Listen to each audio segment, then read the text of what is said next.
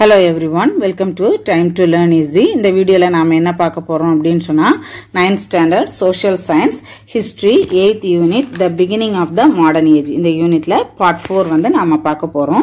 So nama indha topic la vandu reformation indha topic da naama paaka porom. Reformation appdina மத சீர்திருத்தம். So இததான் மதத்துல என்ன சீர்திருத்தங்கள் உருவாச்சு அப்படின்றத தான் நம்ம பார்க்க போறோம். The Roman Catholic Church was a powerful institution during the Middle Ages. அதாவது Middle Ages இடைக்காலம் அப்படின்னு சொல்லுவோம் இல்லையா. சோ அதுல வந்து ரோமன் கேத்தலிக் கத்தோலிக்க திருச்சபை இதுதான் வந்து எனது ரொம்ப ஸ்ட்ராங் ஆனதா இருந்துச்சு. The church enjoyed both spiritual and temporal powers. அதாவது சர்ச் அப்படின்னு சொன்னா என்னது ரோமன் கத்தோலிக்க திருச்சபை அப்படின்னு சொல்லுவோம் இல்லையா. அதாவது ஹெட் அந்த மொத்த திருச்சபை அவங்க வந்து ஸ்பிரிச்சுவல் மட்டும் இல்ல டெம்போரல் பவர்ஸையும் ஸ்பிரிச்சுவல்னா ஆன்மீக அதிகாரம் ஆன்மீக சம்பந்தப்பட்ட அதிகாரத்தை மட்டும் இல்லாம டெம்போரல் பவர்ஸையும் அவங்க தான் அனுபவிச்சாங்க. அப்படின்னா என்ன apart from religious control it also exercised political controls in certain areas such as the papal states. அதாவது papal state அப்படின்னு சொன்னா என்ன அப்படின்னா இப்ப யூரோப்பியன் கண்ட்ரீஸ்ல எல்லாம் வந்து என்னது இருக்கக்கூடிய ரூலர்ஸ்ல வந்து மோஸ்ட் ஆஃப் த ரூலர்ஸ் வந்து எப்படி இருப்பாங்க அப்படின்னா அவங்க ரோமன் கேத்தலிக்ஸா இருப்பாங்க. சோ அவங்க போப்புக்கு தான் ஃபர்ஸ்ட் பிரெஃபரன்ஸ் கொடுப்பாங்க. எதுனாலும் அவருக்கு வந்து முதல் மரியாதை கொடுப்பாங்க. சோ அவருடைய பேச்சை மீறி வந்து எதுவும் செய்ய மாட்டாங்க. என்ன முடிவு எடுக்கணும் அப்படின்னு சொன்னாலும் போப்புடைய அனுமதி இல்லாம என்ன செய்ய மாட்டாங்க எடுக்க மாட்டாங்க. சோ அதனால போப் வந்து டைரக்டா வந்து அவருடைய கண்ட்ரோலை வந்து இவங்க கிட்ட செலுத்துற மாதிரி இருக்கும். சோ அததான் வந்து சொல்லியிருக்கு. The Pope was its head. So the Roman Catholic Church oda head அப்படினு சொல்லப்படுது யாரு Pope. His office was known as papacy. அதாவது அவருடைய பதவியை வந்து papacy Pope அப்படினு சொல்லி சொல்லுவாங்க.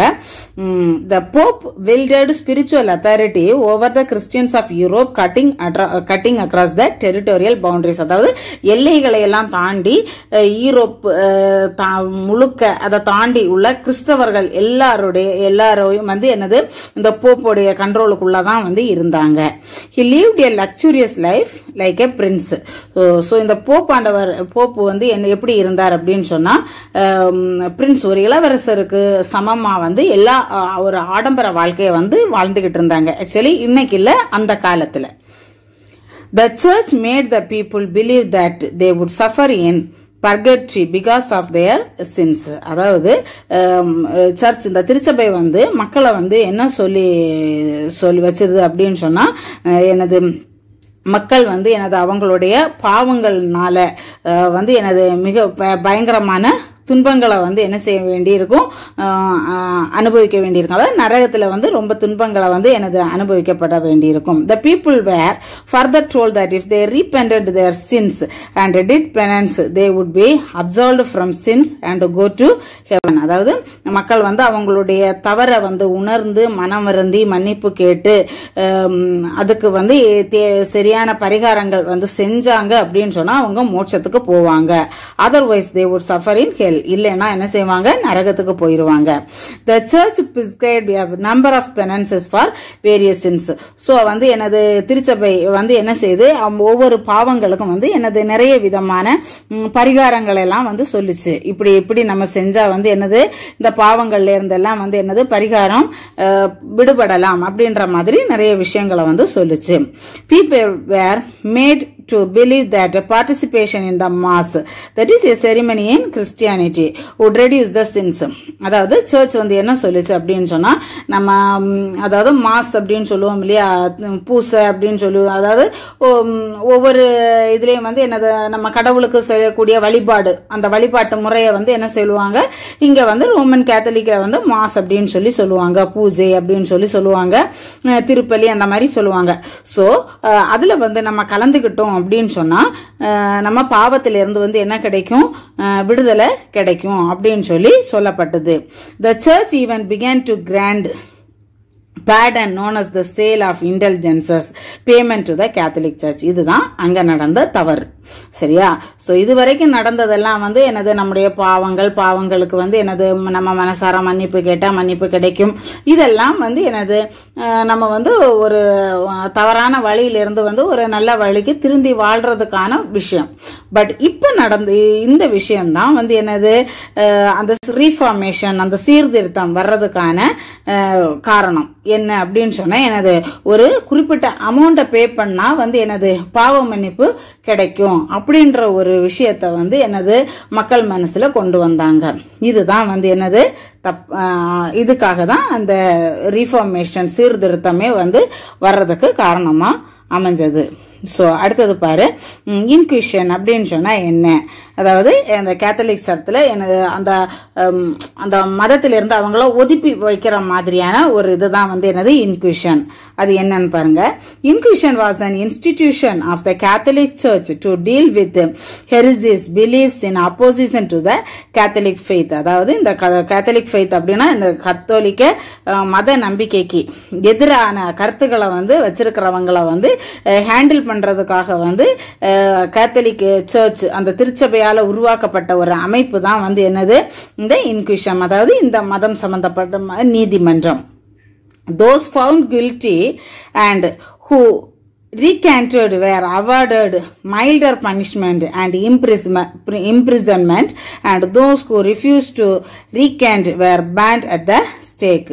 அதாவது வந்து என்ன அப்படின்னு சொன்னா இந்த இவங்க தப்பு செஞ்சாங்க அப்படின்னு சொல்லி ஒருத்தர் மேல குற்றம் சுமத்தப்பட்டாங்க அப்படின்னு சொன்னா அவங்க வந்து என்ன கருத்தை சொன்னதுக்காக வந்து அது தப்பு அப்படின்னு சொல்லி அவங்க மேல குற்றம் சுமத்தினாங்களோ அவங்க வந்து நாங்க சொன்னது தப்பு, அந்த சொன்ன வார்த்தையை வந்து திருப்பி வாங்கிக்கிடணும். சோ அதுக்கு மறுப்பு தெரிவிக்கணும். அப்படி பண்ணுனா வந்து அவங்களுக்கு சின்ன தண்டனை கொடுத்து சின்னதா ஒரு சிறை தண்டனை அந்த மாதிரி கொடுக்கப்பட்டுச்சு. The most infamous Inquisition was the Spanish Inquisition. So அதாவது வந்து அந்த மாதிரி கொடுக்கப்பட்டுச்சு. சோ அவங்கள வந்து அது முடியாது அப்படின்றவங்கள வந்து என்ன செய்வாங்க, அவங்கள கட்டி வச்சு, அதுதான் வந்து those who refused to recant were burned at the stake. அதாவது ஸ்டேக்னா அதுல கட்டி வச்சு வந்து என்ன செஞ்சிருவாங்க, அவங்கள கொளுத்திடுவாங்க. முடியாது அப்படின்னு சொல்றவங்கள கொளுத்திடுவாங்க. சோ இந்த மாதிரி வந்து ஸ்பானிஷ்ல இருந்த நீதிமன்றம் தான் வந்து இதுல ரொம்ப ஃபேமஸ்னா இதுல ரொம்ப பிரபலமா இருந்தது. இந்த மாதிரி நீதிமன்றத்துல அவங்க செஞ்ச தப்புக்கு வந்து மறுப்பு தெரிவிக்கல அப்படின்னு சொன்னா அவங்கள வந்து மரத்துல கட்டி வச்சு அவங்கள கொளுத்துறது வந்து ஸ்பானிஷ்ல ரொம்ப ஃபேமஸா நடந்துச்சு. அடுத்தது மார்ட்டின் லூத்தர். சோ இந்த ரீஃபார்மேஷன்ல ரொம்ப முக்கியமான ஆளு. ஃபர்ஸ்ட் இந்த ரீஃபார்மேஷனை கொண்டு வந்தவர் யாரு தான்? மார்ட்டின் லூத்தர் தான். ஆக்சுவலி எக்ஸாக்டா சொல்ல போனா இப்ப ரோமன் கேத்தலிக் அப்படின்னு சொல்லி ஒரு இதுதான் ஃபர்ஸ்ட் இருந்தது. அது இன்னைக்கு வந்து நிறைய பிரிவுகளா இருக்கு அப்படின்னு சொன்னா அதுக்கு ஃபர்ஸ்ட் ஒரு டேர்னிங் பாயிண்ட் இருந்தது வந்து மார்ட்டின். ஆக்சுவலி இவரை பொறுத்த வரைக்கும் இவர் நல்லவர் தான், இவர் நியாயமானவர் தான், கரெக்ட் தான்.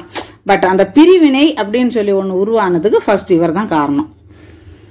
So Martin Luther, a monk of the Augustine order and a professor of theology in the University of Wittenberg, was a devout Christian and a scrupulous follower of the Catholic faith. அதாவது Martin Luther இவர் வந்து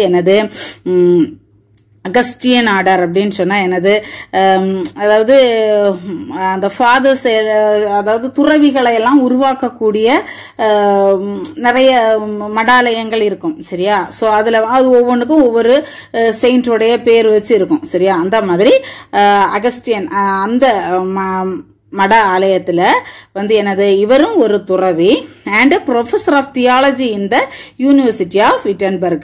அதாவது இவர் ஒரு துறவி மட்டும் இல்லாம அந்த குருக்களை வந்து துறவிகளை வந்து உருவாக்கக்கூடிய அந்த கல்லூரியில வந்து இவர் ஒரு ப்ரொஃபஸரா வந்து இருக்காரு. தியாலஜி அப்படின்னு சொன்னா இறையியல், கடவுளை பத்தி படிப்பிக்கக்கூடிய அந்த யூனிவர்சிட்டி விட்டன்பர்க்ல இருக்கக்கூடிய அந்த யூனிவர்சிட்டியில இவர் ஒரு ப்ரொஃபஸரா இருக்காரு. was a devout Christian and a supposed follower of the Catholic faith. அதாவது அவர் வந்து கத்தோலிக்க நம்பிக்கையிலிருந்து அதுல இருந்து அப்படி கொஞ்சம் கூட அங்க இங்க நெறி பிறளாத ஒரு தீவிரமான ஒரு விசுவாசியா தான் வந்து என்ன செஞ்சாரு, இவரு இருந்தாரு. However, on his visit to Rome, he was shocked by the luxurious life of the officials of the church. So, இவருடைய அந்த இதுக்கு காரணம் ரீஃபார்மேஷனுக்கு காரணம் என்ன அப்படின்னா, இவர் ரோமுக்கு வந்து விசிட் பண்றாரு. ஆக்சுவலி இவர் வந்து ஃபர்ஸ்ட் ஆஃப் ஆல் இவர் வந்து ஒரு துறவி. சரியா, இவர் துறவி. இவர் வந்து துறவிகளை உருவாக்கக்கூடிய அந்த ஒரு இதுல இருக்காரு. ஒரு உயர்ந்த இதுல ஒரு ப்ரொஃபஸரா ஒரு பேராசிரியரா இருக்காரு. சோ இவர் ரோமுக்கு விசிட் பண்ண போறாரு. அங்க என்ன நடக்குது அப்படின்னு சொன்னா, அங்க வந்து அங்க திருச்சபையில இருக்கக்கூடிய officials of the சர்ச்னா including Pope உட்பட அங்க இருக்கக்கூடிய மற்ற துறவிகள் இவங்க எல்லாம் வந்து ஒரு ஆடம்பரமான வாழ்க்கையை வந்து வாழ்றாங்க. சோ ரோம்ல தான் போப் இருப்பாங்க. சோ இத வந்து இவர் பார்த்து வந்து என்ன செய்யறாரு, ஷாக் ஆகுறாரு. At about this time, the church official Johann Textel came to Wittenberg to sell indulgence and church officers at an auction. அதாவது என்ன நடக்குது அப்படின்னு சொன்னா, இவர் வந்து என்ன செய்யறாரு அப்படின்னா, இந்த காலகட்டத்தில் ஜோகன் டெக்ஸஸ் அப்படின்றவர் வந்து அந்த சர்ச்சில் உள்ள ஒரு ஊழியர். அவர் வந்து என்ன செய்யறாரு, பதவிகளை எல்லாம் வந்து ஏலத்துல எடுக்கிறதுக்கும் இன்டெலிஜென்ஸ் அப்படின்னு சொன்னா பாவ மன்னிப்பு சீட்டு இதை விற்கிறதுக்கும் வந்து விட்டன்பர்க்கு வந்து வந்திருக்காரு. விட்டன்பர்க்ல இவர் வந்து ரோமுக்கு போயிருக்காரு. இங்க விட்டன்பர்க்ல தான் வந்து இவர் ப்ரொஃபஸரா இருக்காரு இல்லையா. சோ விட்டன்பர்க்கு வந்து இவர் வந்திருக்காரு. Martin Luther wrote a pamphlet against the sale of indulgence, sale of officers and other corrupt practices. First வந்து என்ன செய்யறாரு, அதாவது indulgence அப்படின்னு சொன்னா என்ன, பாவ மன்னிப்பு சீட்டு. அதாவது இப்ப நான் வந்து ஒரு பாவம் செய்யறேன் அப்படின்னா பாவ மன்னிப்பு சீட்டு அப்படின்னு சொன்னா அந்த சீட்டு வந்து நான் அமௌண்ட் கொடுத்து நான் விலைக்கு வாங்குறேன். அப்போ இந்த பாவத்துக்கு வந்து நான் இந்த அமௌண்ட்டை பே பண்ணி நான் அந்த பாவ மன்னிப்பு சீட்டை வாங்கினா நான் எனக்கு பாவம் மன்னிச்சுக்கப்பட்டது அப்படின்ற மாதிரி நான் நினைச்சுக்கலாம். எனக்கு பாவம் மன்னிக்கப்பட்டதுன்னா அதுக்கு ஒரு அமௌண்ட், என்னுடைய பாவம் மன்னிக்கப்படுறதுக்கு நான் ஒரு அமௌண்ட்டை பே பண்ணேன் அப்படின்றப்ப மக்கள் வந்து அமௌண்ட்டை கொடுத்துக்கிட்டு அவ்வளவு தைரியமா பாவம் செய்வாங்க இல்லையா. சோ அந்த ஒரு தவறான விஷயம் வந்து இருந்துச்சு. சரியா. சோ இவர் வந்து என்ன செய்யறாரு, மார்ட்டின் லூத்தர் வந்து என்ன செய்யறாரு, அதாவது பேம்பெட் அப்படின்னா ஒரு பிரசுரத்தை வந்து எழுதுறாரு. இந்த வந்து பதவிகளை விற்கிறது, இந்த பாவ மன்னிப்பு சீட்டை விற்கிறது, அப்புறம் அங்க திருச்சபையில வேற என்னென்ன ஊழல்கள் நடந்தது இதுக்கு எதிராக வந்து என்ன செய்யறாரு, ஒரு பேம்பெட் ஒரு பிரசுரத்தை வந்து வெளியிடுறாரு. He listed out 95 points and pasted them on the church door of the Wittenberg.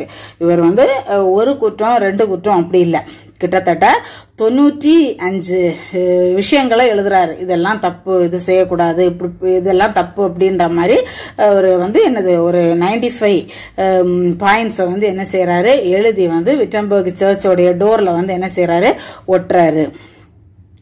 Soon they were printed and circulated widely. அதுக்கப்புறம் என்ன செய்யறாரு, அவர் எழுதி ஒட்டுனதோட விடல, அதை என்ன செய்யறாரு, பிரிண்ட் பண்றாரு. பிரிண்ட் பண்ணி வந்து என்ன செய்யறாரு, அதை எல்லா இடமும் வந்து என்ன செய்யறாரு, பரவ விடுறாரு. When attempts of the church to make him withdraw his criticism failed, Pope Leo X issued a papal bull excommunicating him. அதாவது இவர் வந்து என்ன செய்யறாரு அப்படின்னு சொன்னா, இத வந்து என்ன செய்யறாரு, இவர் வந்து திருச்சபைக்கு எதிராக வந்து என்ன செய்யறாரு, அவருடைய குரலை வந்து கொடுத்துக்கிட்டே இருக்காரு இல்லையா. சோ இந்த விமர்சனங்கள் கொடுத்துக்கிட்டே இருக்காரு இல்லையா, கிரிட்டிசிசம் பண்ணிக்கிட்டே இருக்காரு. அப்போ இத வந்து திரும்ப பெறறதுக்காக வந்து என்ன செய்யறாரு, அதாவது நம்ம ஃபர்ஸ்டே பார்த்தோம் இல்லையா, நம்முடைய கருத்துக்கள் வந்து திருச்சபைக்கு எதிராக கொடுத்தா ஃபர்ஸ்ட் வந்து அதை திரும்ப பெறறதுக்கு சொல்லி அதை ஒத்துக்கிட்டாங்க அப்படின்னு சொன்னா மைனரான தண்டனை கொடுப்பாங்க. அது பெரிய தப்பு அப்படின்னு சொன்னா அவங்களுக்கு வந்து மரண தண்டனை, தீ போட்டு கொளுத்துவாங்க அப்படின்ற மாதிரி எல்லாம் பார்த்தோம் இல்லையா. சோ அந்த மாதிரி வந்து திருச்சபை வந்து ஃபர்ஸ்ட் இவரா வந்து நிறைய அப்ரோச் பண்ணது. நீங்க சொன்ன விஷயங்களை எல்லாம் வந்து திரும்ப பெற சொல்லி வந்து அப்ரோச் பண்ணது. அது எல்லாமே வந்து என்ன செய்து தோல்வி அடையுது. சோ அப்போ இருந்த போப் வந்து 10th லியோ இவர் வந்து மார்ட்டின் லூத்தரை வந்து ஃபர்ஸ்ட் வந்து மதத்திலிருந்து நீக்குறாங்க. கிறிஸ்தவ மதத்திலிருந்து அவரை வந்து ஒதுக்கி வைக்கிறாங்க. சரியா. சோ ஒதுக்கி வச்சதுதான் அப்போ ரெண்டு இடத்துலயுமே அப்போ அந்த பிரிவினைக்கு ரெண்டு இடத்துலயுமே தப்பு இருக்கு. சரியா. அப்போ அந்த இன்னைக்கு வந்து இவ்வளவு பிரிவினைக்கு காரணம் இதுதான். ஆக்சுவலி அவர் சொன்ன விஷயங்கள் எல்லாம் நியாயமான விஷயம்தான். அதை வந்து அக்செப்ட் பண்ணி அதை வந்து சரி பண்ணி இருந்ததுன்னா இந்த பிரிவினை வந்திருக்காது. ஸோ அங்கே அக்செப்ட் பண்ணலை, ஆனால் அங்கே இருந்தது ஃபுல்லாக தவறு அப்படின்றப்ப அக்செப்ட் பண்ணாததுனால வந்து என்னது, அக்செப்ட் பண்ணாமல் இவரை ஒதுக்கி வச்சோன்னா அவர் வந்து உண்மையிலே அவர் ஒரு கிறிஸ்டியன் அப்படின்றப்ப வந்து என்னது, அவரை ஃபாலோ பண்ணுற மாதிரி அவர் சொல்கிற விஷயங்களை அக்செப்ட் பண்ணுறவங்க அவரை ஃபாலோ பண்ணுவாங்க இல்லையா. ஸோ இதுதான் ஃபர்ஸ்ட் பிரிவினை. சரியா. Martin Luther signaled his revolt by publicly burning the papal bull. இவர் வந்து என்ன செய்யறாரு அப்படின்னு சொன்னா, பகிரங்கமா வந்து என்னது, போப்பு வந்து என்னது அவருக்கு கொடுத்தாரு இல்லையா அந்த ஆணை, இவரை மதத்திலிருந்து வந்து நீக்கி வச்சது, அதை வந்து என்னது பப்ளிக்கா வந்து எரிக்கிறாரு. எரிச்சு வந்து அவருடைய புரட்சி தொடங்கி வைக்கிறாரு. He was then summoned to the diet that met at Worms in 1521 AD. இவர் வந்து அப்புறம் என்ன செய்யறாரு அப்படின்னு சொன்னா, என்னது 1521 AD, அதாவது 1521 வந்து என்னது வேர்மல் அப்படின்ற நகர்ல வந்து ஒரு பேரவை, அதாவது ஒரு அதுக்குன்னு சொல்லி என்னது ஒரு சட்ட சம்பந்தமா ஒரு இதுல வந்து என்ன செய்யறாரு, அவரை விசாரணைக்கு வந்து வர்றதுக்கு வந்து என்ன செய்யறாங்க, இவருக்கு ஆர்டர் கொடுக்கறாங்க. Luther attended the diet to defend himself despite his friends' cautions. So இவர் வந்து என்ன செய்யறாரு, அவருடைய தரப்பு நியாயத்தை வந்து சொல்றதுக்காக தன்னை வந்து பாதுகாத்துக்கிறதுக்காக வந்து என்னது அவருடைய ஃப்ரெண்ட்ஸ் வந்து சொல்றாங்க. சரியா. சோ அதனால வேண்டாம் அப்படின்னு சொல்லி ஃப்ரெண்ட்ஸ் சொல்லவும் அவர் வந்து என்னது அதை மீறி வந்து நமக்கு இப்படி கிடைக்கிற சான்ஸ்ல வந்து நம்முடைய கருத்துக்களை வந்து சொல்லணும் அப்படின்றதுக்காக வந்து என்ன செய்யறாரு, இவர் வந்து அந்த விசாரணையில வந்து பங்கேற்கிறாரு. He was fortunately saved by his patron Frederick the Wise, the Elector of Saxony.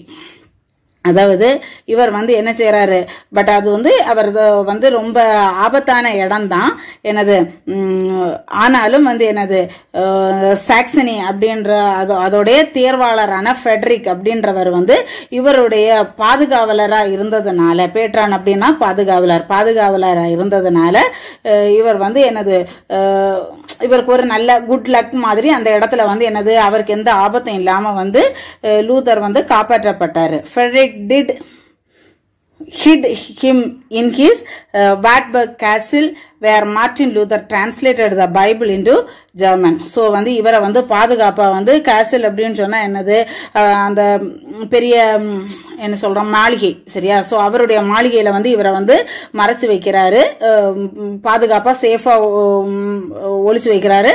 அந்த இடத்துல உட்கார்ந்துகிட்டு அவர் வந்து என்ன செய்யறாரு, பைபிளை வந்து ஜெர்மன்ல வந்து டிரான்ஸ்லேட் பண்றாரு.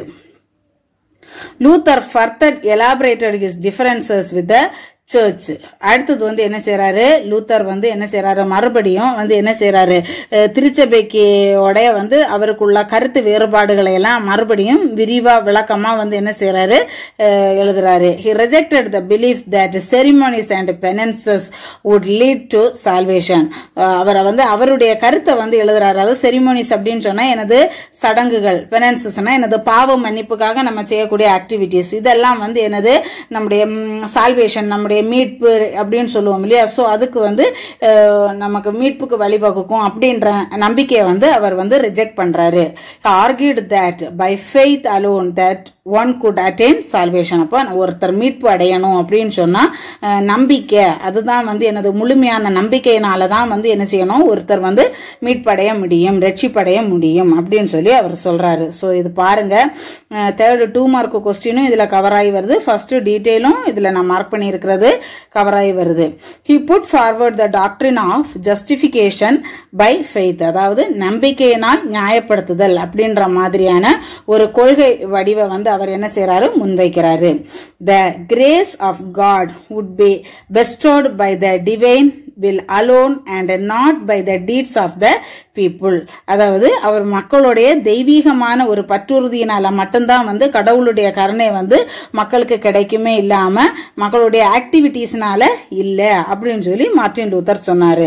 Further, the Bible could be read and interpreted by all and not by the church alone. அதாவது முதல்ல வந்து எல்லா மக்கள்கிட்டையும் வந்து என்னது பைபிள் இல்லாம இருந்தது, காமன் பீப்புள் கிட்ட, அந்த திருச்சபையில உள்ள அந்த மெயினான அந்த த பிரீஸ்ட் அவங்க கையில மட்டும்தான் வந்து இருந்தது, பைபிள் இருந்தது. பட் வந்து என்னது, பைபிள் வந்து என்னது, எல்லா மக்களும் வந்து அதை வாசிக்கிற மாதிரியும் வந்து என்னது, எல்லா மக்களுக்கும் வந்து அது விளக்கம் அளிக்கக்கூடிய ஒரு விஷயமாகவும் வந்து என்ன செஞ்சது இருந்துச்சு. அதாவது பைபிள் வந்து என்னது, எல்லா மக்களாலையும் படிக்கப்பட்டு விவாதிக்கப்படக்கூடியது தான்.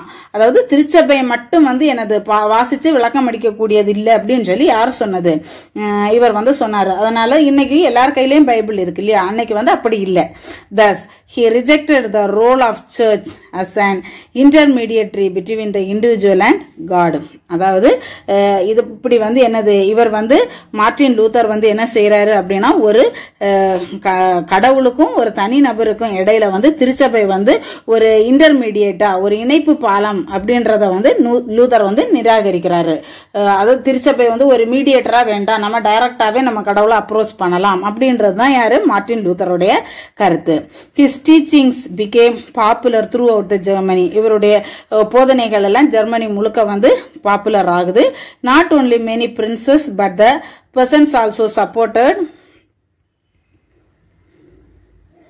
லூத்தர்ஸ் காசு. அதாவது இளவரசர்கள், இவர் சொல்றதை இளவரசர்கள் மட்டுமல்ல, ஒரு சில சாதாரண விவசாயிகள் மக்களும் வந்து என்ன செய்யறாங்க, இவருடைய கருத்துக்களை அக்செப்ட் பண்றாங்க.